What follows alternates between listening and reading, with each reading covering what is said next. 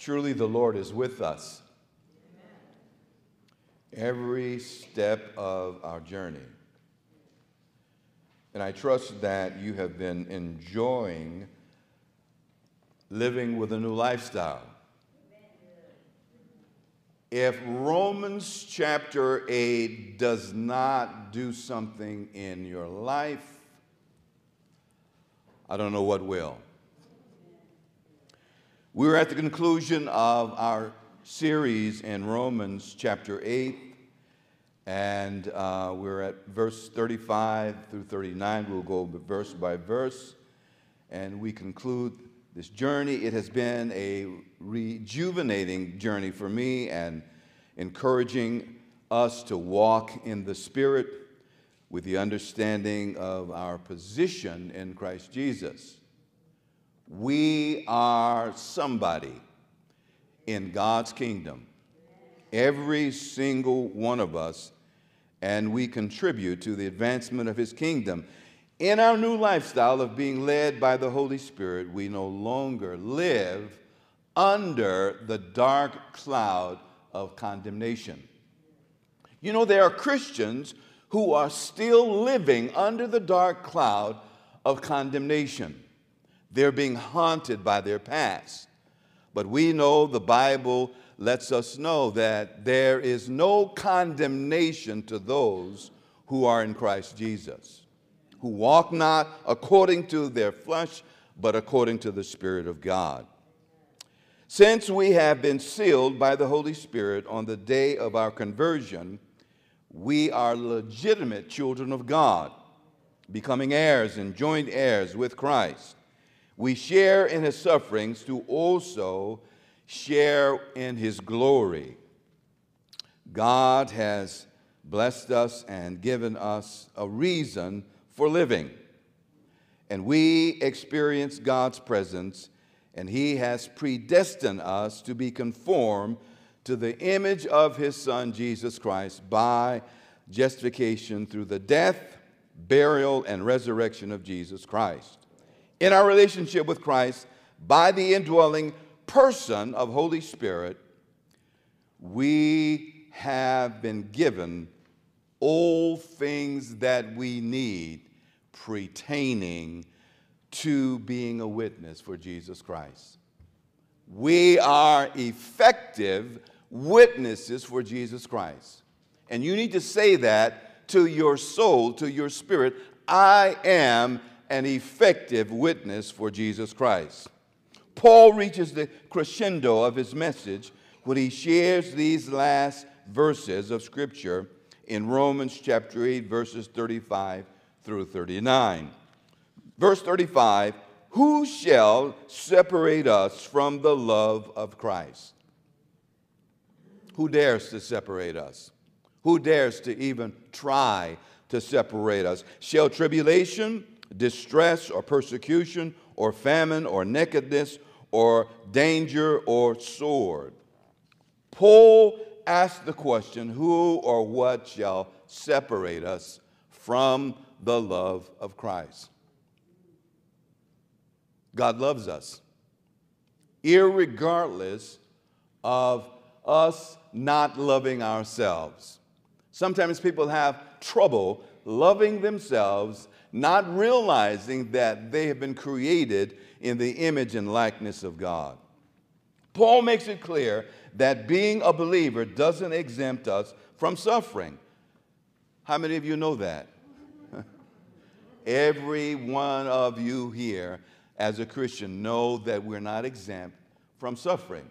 Because the Bible says, they that live righteous, they that live godly, they that live holy shall suffer persecution.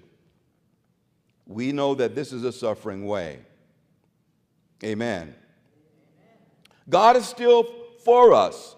Before the foundation of the world, God was for us, even when we sinned. And even when you sin, God is still for you.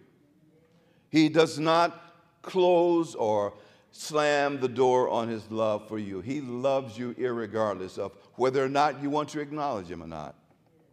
But one day, you will have to acknowledge Him. and you will have to bow before the Son of God and confess that he is Lord and King of Kings. Ephesians chapter 1, verse 4 and 5 says, even as he chose us in him before the foundation of the world, that we should be holy and blameless before him. The only way that we can be holy and blameless before him is us having a relationship with Jesus Christ. Verse 5, he predestined us for the adoption for himself as sons through Jesus Christ, according to the purpose of his will. And it is God's will for us to have a relationship with him. That is the bottom line. God wants a relationship with you. And he has provided the mechanism or the person that you may have a relationship with him and know how much he loves you and cares about your life. He predestined us according to the purpose of his will, and he has proven his love for us by sacrificing his son to make it possible to adopt us as his children. I am so glad that I'm not just a child of the Hayden family. I am so glad that I'm a part of the family of God. I am a child of God. Even though that I'm broken and imperfect, I am a child of God. And even though you're broken and imperfect, you are a child of God as you have come into relationship with Jesus Christ. Paul identifies with us 7 situations that occurred in his life as he bore witness of Jesus Christ. And if you are going to bear witness of Jesus Christ in your life, understand that people are going to be upset. Because you're full of mercy, and you're full of grace, and you're full of love, and you're full of forgiveness, and you're full of kindness. You're full of all of God's character because of the abiding presence of the Holy Spirit. God has given you his Spirit. 2 Corinthians chapter 11, verse 23 through 28 gives you a description of all that Paul suffered because he was identified with Jesus Christ. He gave his life to Jesus Christ. He gave a list of things he had done to endure for the sake of being identified with Christ. Your sin may stop other people from loving you. Hello. But God will never stop loving and desiring you to have a relationship with him. He's long-suffering. He waits and he waits and he waits until you come to your senses that without him, nothing is possible. You can try to live without acknowledging him, but at some point, you're going to acknowledge him. Verse 36, as it is written, for your sake we are being killed all the day long. We are regarded as sheep to be slaughtered. Paul is referencing Psalm 44:22 to remind us that in this life, believers will be faced with all sorts of afflictions, and some will even face martyrdom. There are people all over the world being identified with Jesus Christ and are suffering martyrdom because they will not deny him. They said, I would rather die than deny Jesus Christ. And we live in a world, in a country that is full of all things. In the early days of the church, the followers of Christ faced martyrdom every day. Persecutors did not value the testimony of believers even until this day. People who persecute you, they don't value your testimony of Jesus Christ. They would not care whether or not you had a relationship with Jesus Christ. All they want to do is exert their power and their control over you. They don't care if you're connected with God. And back then, people did not care that you called yourself a follower of Jesus Christ. But the day will come when people will be tried by persecution of their faith somewhere in the world. And you need to know that people are dying because of Jesus. The enemy desires nothing more than to silence the witnesses of Jesus Christ. You see, we are to be led by the Spirit of God, not fearful, but bold. Bold, because God has given us the spirit of power and might to do the things that the Holy Spirit would prompt us to do. You know, if the Spirit of God prompts you to say something, will you say it? If the Spirit of God tells you to do something, will you do it? Will you question, well, you know, I don't know if I should do this. I don't know if I should say this. I don't know that person. They may get angry at me for saying this. You never know what value you bring into people's lives when you are obedient to the Spirit of God. When the Holy Spirit prompts you, you should say, Lord, if it's you, I'm going to take the first step, and I'm going to proceed and say what you have put in my heart to say. Verse 37, no, in all these things we are more than conquerors through him who loved us. In all the struggles and all of the trials and all of the tribulations and all of the things that confront you to slow up your progress of being an effective witness of Jesus Christ, you're more than a conqueror. You're an overcomer. Because what reason? Because you have eternity in you because of the indwelling person of the Holy Spirit. In all the adversities of life, God is with us. God is with us. God is with you. You're struggling, God is with you. You're suffering, God is with you. You're tempted, God is with you. You're having problems with your equilibrium, or problems seeing, or problems hearing, or problems with your movement. God is with you. Every step of the way, God is with you. And we need to acknowledge that by saying, Lord, I thank you.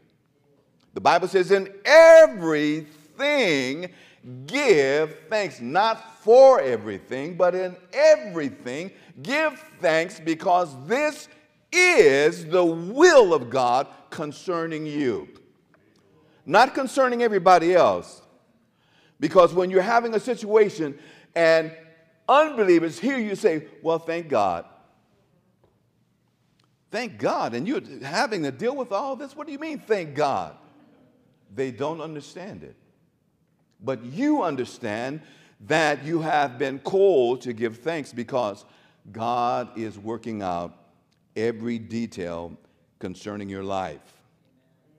In the adversities of life, God is with us, and as I shared last week, one with God is what?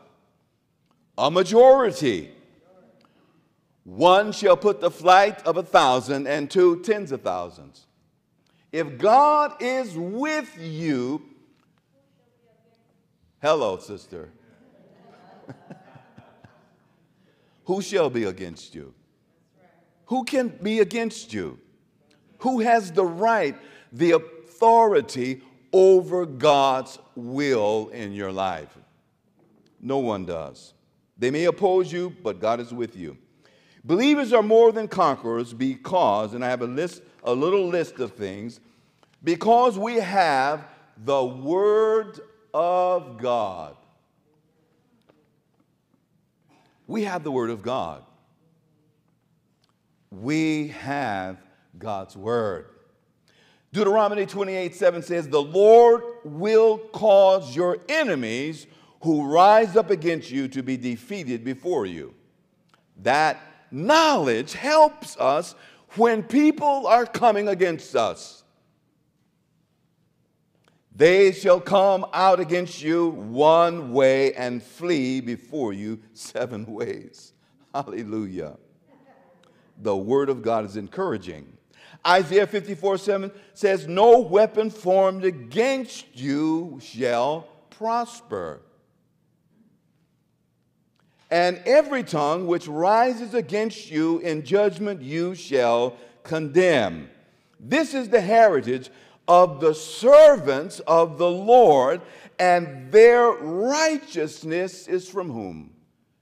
Me, says the Lord. Psalms 97:10 says, O you who love the Lord, hate evil, he preserves the lives of his saints, he delivers them from the hand of the wicked. You don't know who's plotting against you, but know that people who are in this world, they plot against the righteous. They scheme against the righteous. But know that God has covered you. We are more than conquerors because we have Jesus Christ. Come on, somebody. John chapter 10:10 says, the thief comes not but to steal and kill and destroy. I am come that they might have life and have it more abundantly. 1 John chapter 5:15 says, and he who has the Son has life, and he that does not have the Son does not have life. So life comes through Jesus Christ. 2 Corinthians chapter 5:21 says, and for he made him who knew no sin to be sin for us, that we might become the righteousness of God. God did that for us. While we were sinners with stuck-up noses, saying that I don't want a part of religion, but God didn't ask us to be religious. He just wants a relationship with us. Amen. And people give excuses. Well, I don't want anything to do with religion. And then you should ask them, well, would you like to have a relationship with God, who created you, who knows all about you and what you need, and what is ahead and what's around the corner? Would you like to have a relationship with God? And so you just shut that religion right down. Because people will give excuses and reasons why they do not want a relationship. We are more than conquerors because we possess the Holy Spirit. Come on, somebody. God has given us his Spirit. And in his Spirit, we have the character of God. The fruit of Holy Spirit represents God's character. God is love, God is joy, he's peace, and all of these other categories. Romans 8:26 says, likewise, the Spirit helps us in our weaknesses. So you are being helped in your weakness by the Holy Spirit. For we do not know what we ought to pray for, but the Spirit himself intercedes for us with groanings too deep for our words. Romans 8:34, and we shared these scriptures in Romans when we shared the entire 8th chapter. But these are reminders. Who is to condemn? Christ Jesus is the one who died, more than that, who was raised, who is at the right hand of God, interceding for you. For you. Yeah. You. You, yes. He's interceding for you. And you're never alone. Never alone. and you feel that I just can't pray, he's interceding for you. The burden is so heavy on your heart, he's interceding for you. He is going before God the Father for you because you are covered by his blood and filled with his Spirit and are an heir and a joint heir with Jesus Christ. You are valued.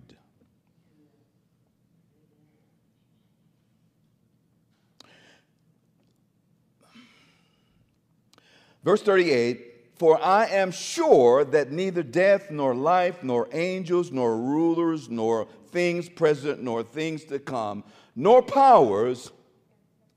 Understand that Paul has had many near-death experiences. Some of us rarely have near-death experiences. Oh, I have a headache. Oh, I stubbed my toe. Oh, my joints are out of, I need a chiropractor. My joints are out of place. But Paul endured many near-death experiences, and that's why he could declare this.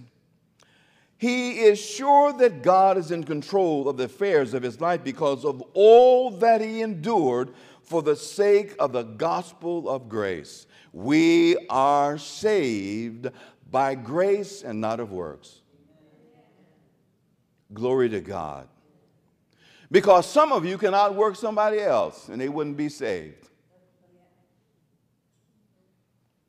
Somebody could give more than other people could give and somebody wouldn't be saved. Because if they had to do as you do and give as you give, but we're saved by grace, amen. Romans 8:28, it says, and we know that for those who love God, all things work together for good, for those who are called according to his purpose. Has anything ever gone awry in your life and you didn't have an understanding of what was going on, and you prayed and you waited and you prayed and you waited, and you realized that God was holding things back so you could receive your blessing? All the while you were waiting, you were getting close to God. Come on, somebody. You would not get close to him in any other situation that had occurred. But now the burden is upon you, and it doesn't look very good for you, and you're crying out to the Lord because you don't understand what is going on. In the spiritual realm, God is working out for your good the details of your destiny. He knew that God loved him, and that's why he wrote, for God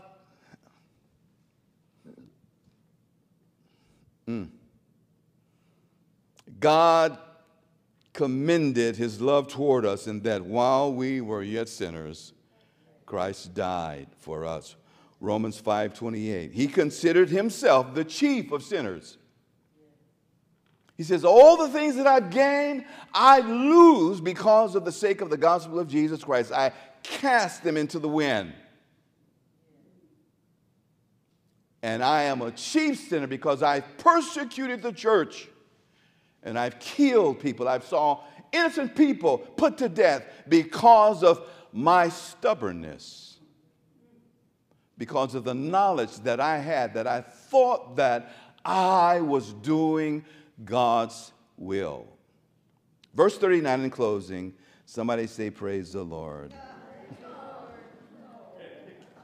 Nor height, nor depth, nor any other thing in creation will be able to separate us from the love of God in Christ Jesus our Lord. The extremes of life cannot separate us from God's love. Being without, being homeless, being sick, being terminal ill. Nothing can separate us from the love of God. Demons or angels can never undo the relationship with his redeemed children. Come on, somebody. The powers of hell, the Bible says, Jesus says, the gates of hell shall not prevail.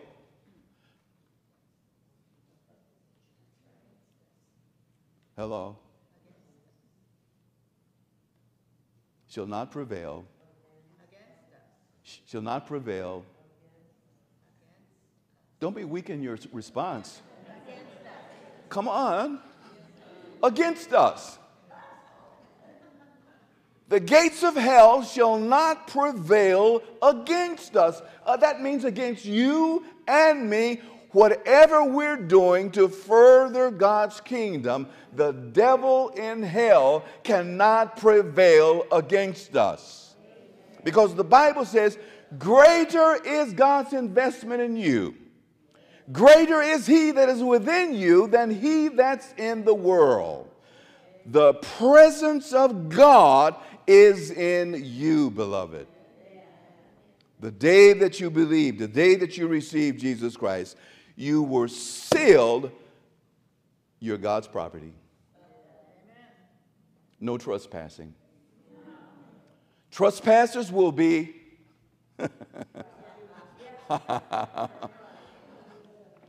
will meet their day of doom. There is nothing above or below in the entire created realm that can thwart God's purpose for us in Jesus Christ. Come on, somebody. I just wish that you could celebrate this good news. Nothing. Nothing. People can withhold things from you, but it's not going to thwart God's purpose for your life. They can prevent you from succeeding, but that's not going to thwart God's purpose in life for you.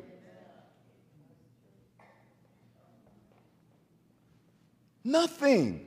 Think about that. Nothing. If the saints of God could grasp this, my goodness, we would light this community up. Your application: it is God's will for us to be confident in our relationship with Christ Jesus. Know that he's on your side. Know that he is interceding for you. Know that he will never forsake you, even though you may get lonely, even though you may get misunderstood, even though people may come against you, he will never leave you. Life doesn't get any better. I am living my best life. And you ought to be living your best life as a child of God. People ask me, how are you doing? I say, if it gets any better, I'm going to be in heaven. And that should be every child of God's motto, because we know that all things work together for the good of them that love God, the called according to his purpose. Are you called according to the purpose of God? You are living your best life, beloved. You may have a little pain.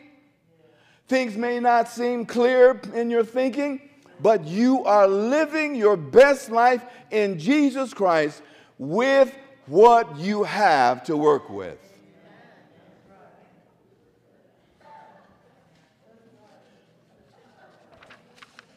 Praise the Lord, somebody.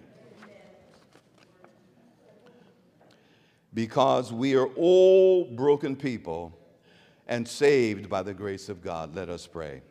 Father God, we are so grateful, Lord, that you love us and that you're with us and that you give us all that we need to be conformed to the image of your Son, Jesus Christ. Father, we thank you, Lord, that you are our motivation for life. You are our motivation to speak into the hearts and lives of people that don't know you. Father, we just pray that you would help us to be swift witnesses for your Son, Jesus. And Father, for those that are standing or sitting in the valley of decision, we can't convince them, but the Holy Spirit can convince them and convict them for their need for you. In Jesus' name we pray. Amen.